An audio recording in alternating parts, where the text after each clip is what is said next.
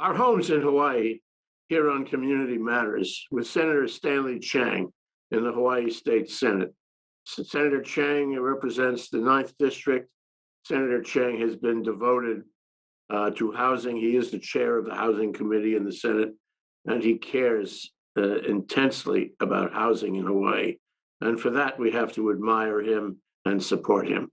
Stanley, welcome to the show. Thank you so much for having me, Jay. It's an honor and a pleasure. So we saw a program that you did on the 15th, only last week, a week ago. And I want to talk about that program. It was about Hawaii homes, homes for everyone. And the first question is, why? Why did you do that program? Well, we have a very severe housing shortage here in Hawaii. It's lasted for years, for decades, for generations. And I think it's the biggest problem facing Hawaii today. My father was a state employee. He was a UH professor. And with one state job, he was able to buy a home, to buy investment properties, to put my brother and me through private school, to put me through private college and private graduate school, and to retire comfortably. Today, it is inconceivable that one state salary could support a family of four in that manner. For me to buy that same house that my father did in 1983 would take over 30 years of my entire salary in the state Senate. So the system is broken. And as a result, people are leaving. Well, that sounds like a disparity in income, doesn't it? It sounds like there's too many people, too little land, and a tremendous disparity in the income that people earn as against the cost of occupancy. And that's been going on since I got here, which was 1965. And it was impossible even then for, say, a secretary in our law firm to buy a house. You always had to have help. And we really have to find a way out of that. We've been talking about it. We've been coming up with plans. We've been, stressing about it, and we've been pointing out what you point out, that people are going to leave if they can't afford to live here. So it goes deep into the essential economy of the state, doesn't it? Oh, I totally agree with you. And so what we've proposed is a public option, essentially like public school, except for housing. So currently, we have about 11,000 high school seniors graduating from our DOE public schools on average per year, not even counting our private schools. And every year, we build about 2,000 new homes on average.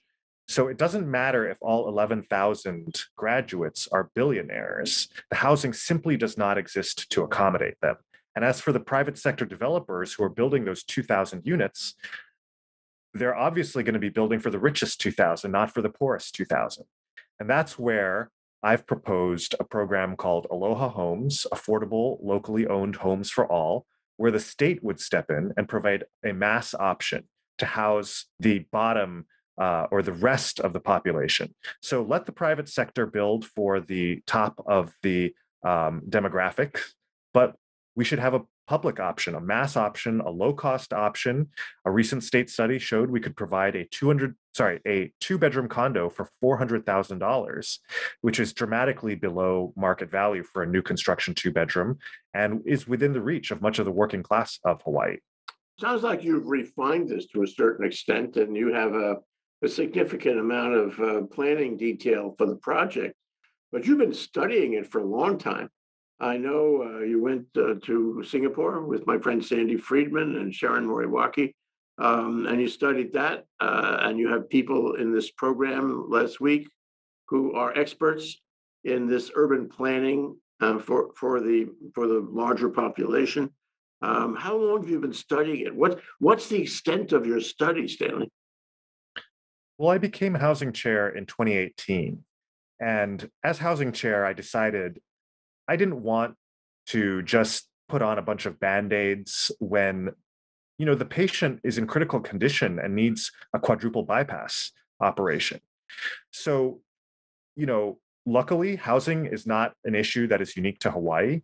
Every city, every jurisdiction in the world needs housing to house its population. And so I wanted to look at successful examples of jurisdictions that had constraints, whether land or financial or otherwise, and nevertheless managed to house their populations.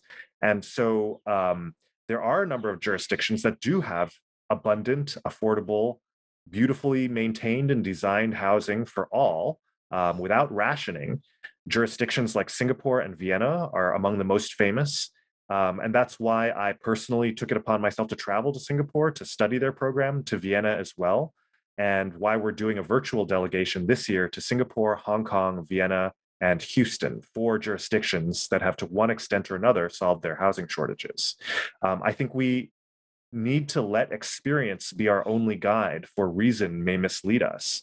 We've been following a lot of unproductive and counterproductive policies for the last several decades that have only exacerbated our housing shortage. And that's why I wanted to focus on the success stories, the jurisdictions that actually solved housing shortages successfully. What are the risks of doing this? You have, the basic idea is, this may be unachievable, but a thousand housing units per, what is it, acre? It's a lot of housing. But what are the risks and challenges of trying to do that? There are a lot of challenges. So people in Hawaii tend to be used to growing up in single family suburban communities. The problem is, if we build, back to our 11,000 high school graduates, 11,000 homes using the 4-unit per acre suburban model, like the one that I live in, we would need to pave over 2,500 acres plus of agricultural, conservation, or otherwise undeveloped land every single year. And that is not something that I believe the people of Hawaii want. So if we're going to limit our footprint to the existing urban core, to areas with existing transportation infrastructure, namely the rail project that's currently under construction, the state does own a significant portfolio of lands, such as Aloha Stadium, such as OCCC, such as West Oahu, HCC, LCC, near those rail transit stations. And if we limit ourselves to that footprint, we will need to develop at a very, very high rate of density in order to supply housing for all the local people who need it. And so that's why we convened a conference on August 12th titled 1,000 Homes Per Acre, which really showed several examples, whether in Vancouver, whether in Hong Kong and elsewhere, of communities where high density really does work. Well, that's a fabulous idea, but if you put your left foot out first and then your right foot, how do you get there? It won't happen overnight. Rome wasn't built in a day, and I think we just need to start. I think we start with a pilot project on one of these sites that is near one of the rail stations, that is in town, that is state-owned, and build a tower with 500 units and sell 99-year leases in those for those units at cost, approximately $400,000, according to a recent study, and see what happens.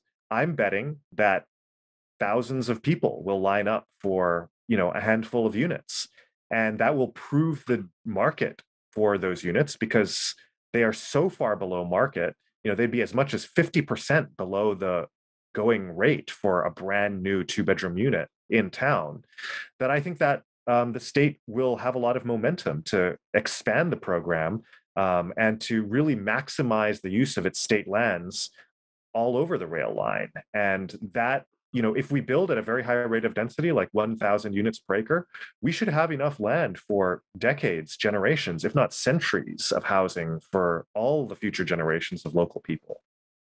400,000 is relatively cheap, and that's going to, as you said, appeal to a certain sector of the demographic. The question I put to you is, how do you avoid the Chicago project, phenomenon, where it deteriorates socially? I think there are 3 main ways that we can do that. Number one, it's not a subsidized program, so it's not going to rely on continued legislative appropriations. And that was one of the big problems with American public housing. Congress cut the funding, and the local jurisdictions didn't step in. Number two, and this is a really critical aspect, maybe the single most controversial part of this plan, there will be absolutely no income restrictions whatsoever. Rich and poor can live side by side. Now, if I were to say to you, affordable housing is a limited resource, it should only go to those who need it, most people would agree with that statement. Unfortunately, as intuitive as it may be, it is completely and 100% wrong. What you do is you concentrate poverty when you put income restrictions on housing. And that creates cyclical poverty, crime, drugs, and many of the other social ills that we saw with the Great Society era, the post-war era public housing in this country. What we should have is like public school for housing, where if the public schools and the public housing is good enough for the homeless, it is also good enough for the billionaires. That is America. So that's the second big reason.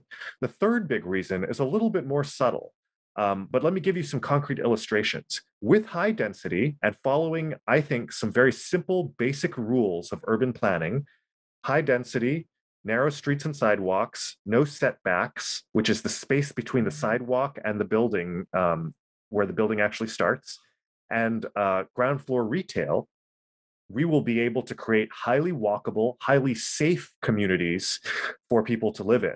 That's how all cities were basically built until the 20th century and the advent of the automobile.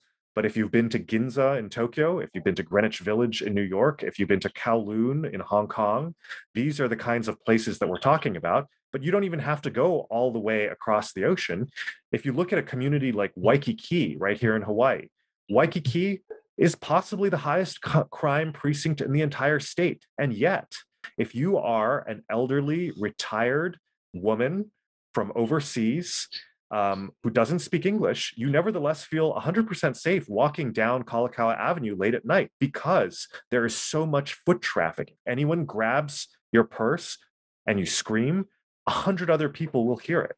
And so even though there might be a very high crime rate technically in Waikiki or in a place like Chinatown, the fact that there is so much pedestrianism, the fact that the urban planning creates so much pedestrianism means that they're very safe and really desirable communities that are some of the most successful in the world for residents and visitors alike. There's a fellow named Michael Kimmelman. Kimmelman is the New York Times architecture reporter, and he also teaches that in Yale. And his thing is public spaces, and he takes it out of classical times when the Greeks and the Romans really perfected public spaces. And his argument, Kimmelman's argument, is that you need that. You need that for the society. You need that to connect the raveled sleeve of social care, so to speak. You have to have people, a place for people to join together and enjoy themselves. And I think, actually, I appreciate that more now in the time of COVID than I did in the past. I really love to have social interaction these days outside my house. I was thinking about it the other day. So, query, what about that? What about public spaces? How do you build public spaces into this high density plan?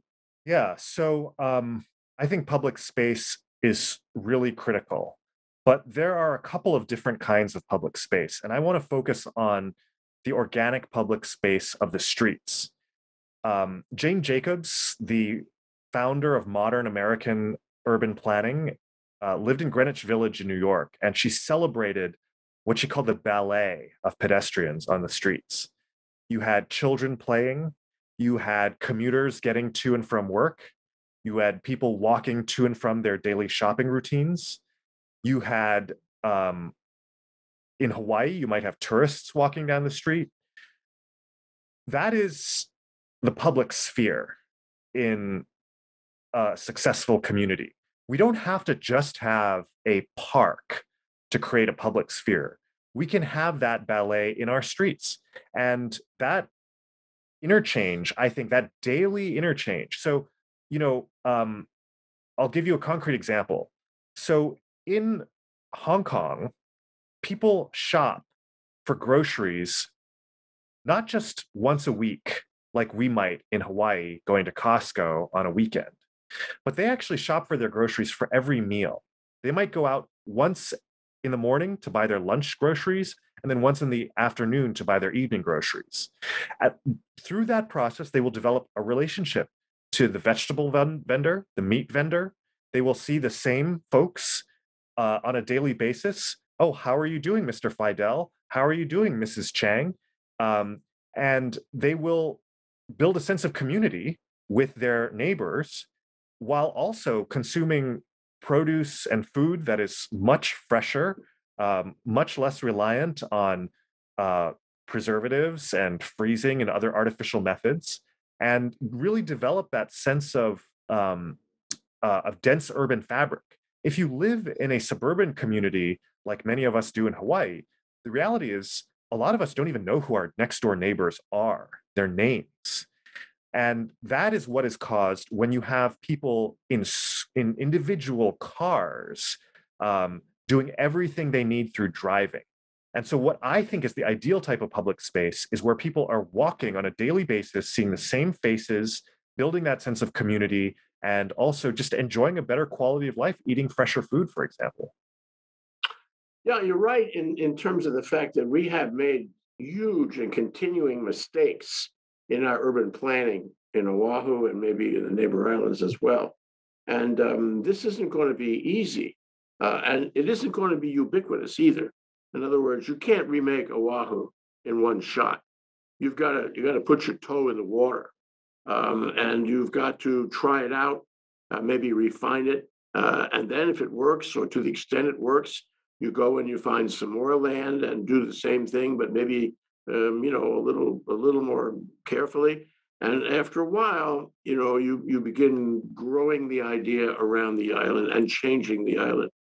But the problem with a badly designed condo is it's got a useful life of like 200 years. A badly designed neighborhood, the same thing. How do you make it ubiquitous? How do you go from one project to many projects? How do you change our society, change our urban structure? Jay, you really hit the nail on the head because what I've seen after years in the city council and also in the state legislature is that we in Hawaii are passionate about preserving our conservation land, our agricultural land, our undeveloped land, but also our existing communities. Every time we hear about an affordable housing project going up in a place like Kailua, for example, we hear an outcry of people saying, this is not in character, in conformity with how our community actually is. And so, what I would say is, you know, those folks are right in some way. Um, a four-story building in an area of single family homes does change the character of that community. And so what I would want to promise with high density development is that we would never touch not 1 inch of existing agricultural or conservation or otherwise undeveloped land, and not 1 inch of any existing residential neighborhood. These state-owned parcels that we're talking about, parcels like Aloha Stadium, we would never have to displace one single resident. We would never have to demolish a single home. We would confine these communities to very, very small pieces of the island. So if you like your existing residential community of Mililani or Hawaii Kai or Nanakuli or Ka'ava, rest assured that it will never change, that we can rest assured that it will never have to change for even centuries, as long as we're able to concentrate really high density housing on those few small parcels that we've identified, those state-owned parcels near the rail line. And so we would not have to worry about the pressures of additional development in existing residential communities. What about your community? What about District 9? What kind of feedback are you getting from people there? Are they on board with this? What about feedback from other members of your committee and other members of the legislature? What kind of feedback are you getting there? Because obviously you need to have a certain amount of, what do you want to call it, public and legislative support for this. Oh, definitely. You know, the housing shortage is not confined to any single part of our state. District 9 has the most expensive housing of all the Senate districts in the state.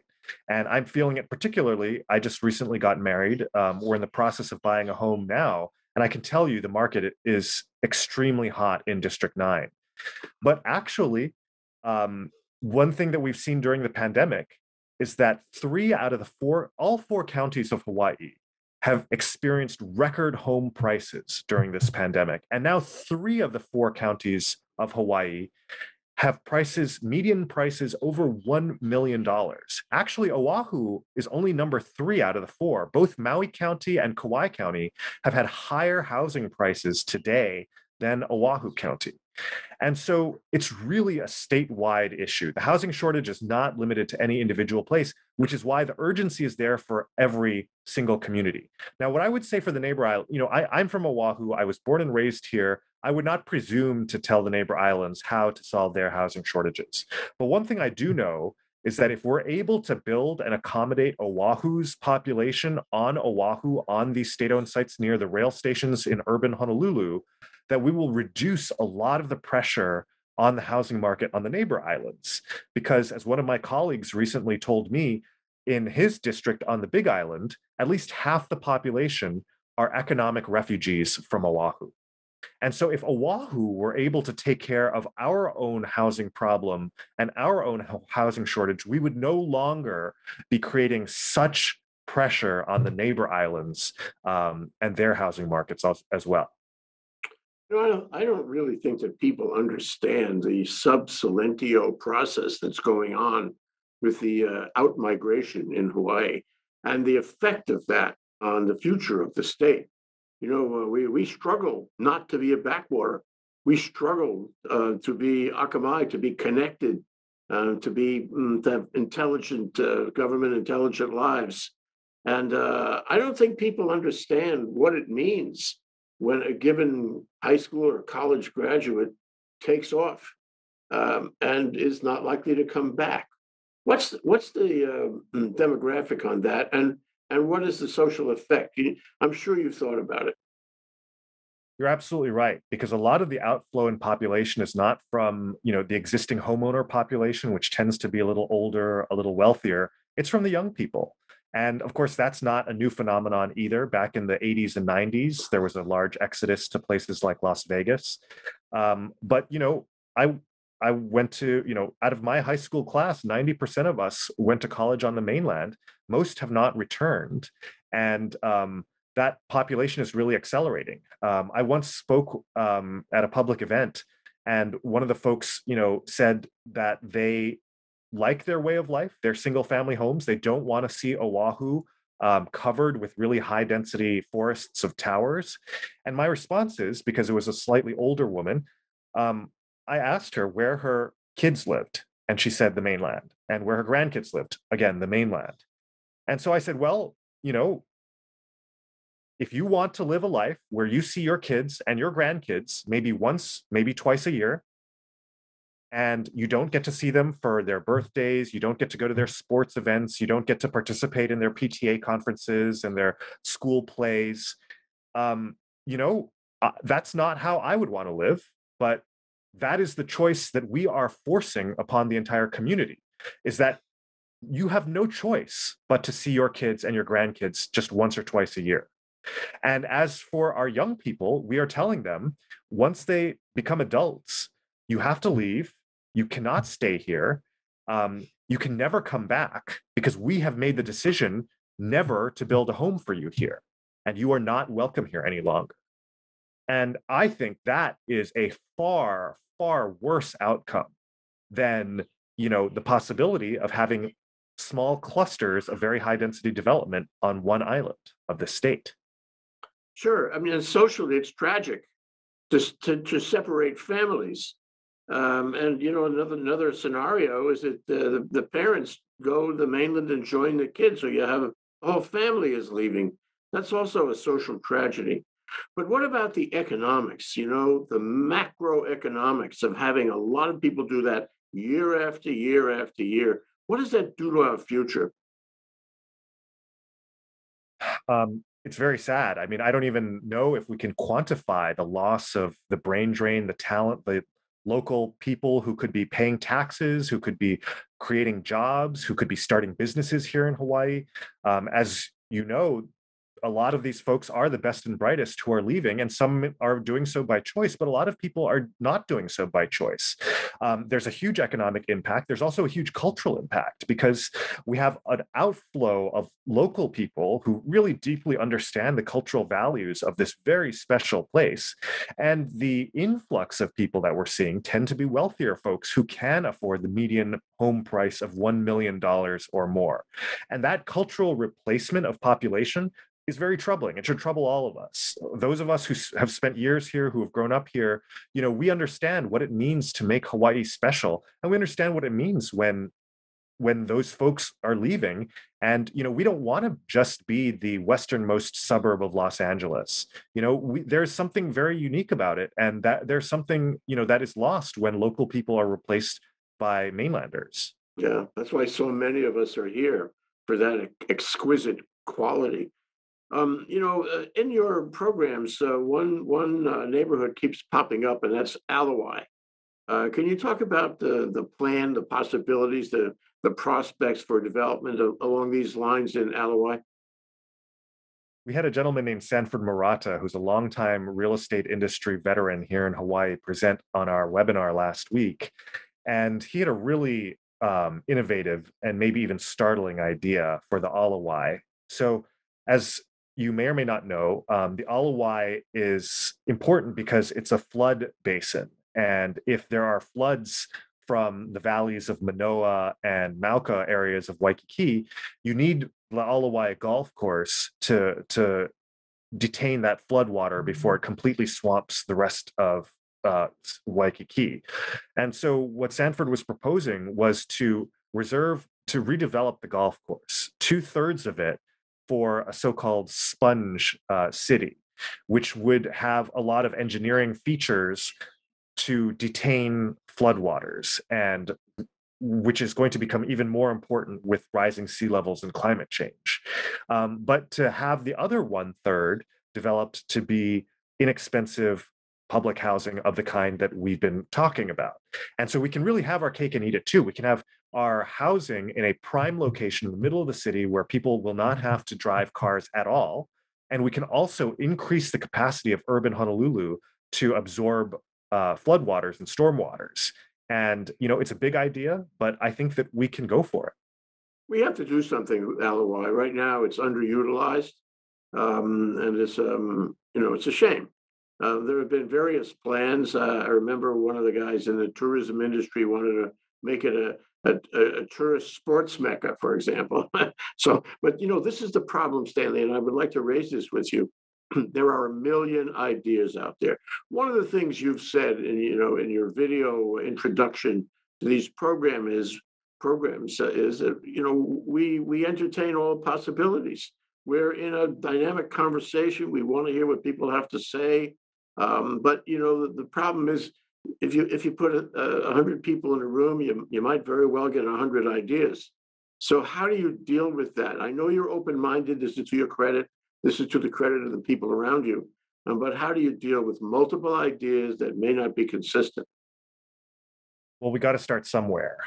What we do know is that the current system is broken. And so we need to bring all of our ideas to the table. So, I've been very publicly identified with the Singapore model of public housing development, but our recent housing delegation, virtual housing delegation, we're not just visiting Singapore, we're also visiting Hong Kong, Vienna, and Houston. And Houston is a really interesting example because in some ways it's the exact opposite of what we do in Hawaii and what they do in Singapore, which is they don't have zoning. So anyone can build anything, anywhere, anytime in Houston. You can tear down your house, you can build an office building, you can build an oil refinery, no one is going to stop you. And that is very shocking to a lot of people in Hawaii. I don't think most people in Hawaii would want that, but it is possible. Houston has not been, destroyed by thunderbolts from heaven. It exists, and there are a lot of problems in Houston, but it is able to offer below US median housing prices, even though it's been the fastest growing city in America for close to 20 years. And so we need to expand our minds. We need to expand the range of possibilities and solutions that we have here in Hawaii, because what we currently have has failed so dramatically that we need to be open to all ideas on the table. Yes, and you don't have to limit yourself to only one of them. you can have multiple possibilities and test them out and then learn from that. Oh, Absolutely. And when we all come together as a community to have these discussions, I think we're all better off for it. sure. Well, this is a big thing to get people together. But the other part is a big thing, and this is my last area of inquiry with you is how you get it done, how you get the lawmakers to facilitate this, to make this happen financially, and in terms of the land, and in terms of whatever legal support you need. May I say legislative support you need. The legislature hasn't done much on this in the past. What do I want to say? 40 or 50 years. The city hasn't done much on it either, I would say.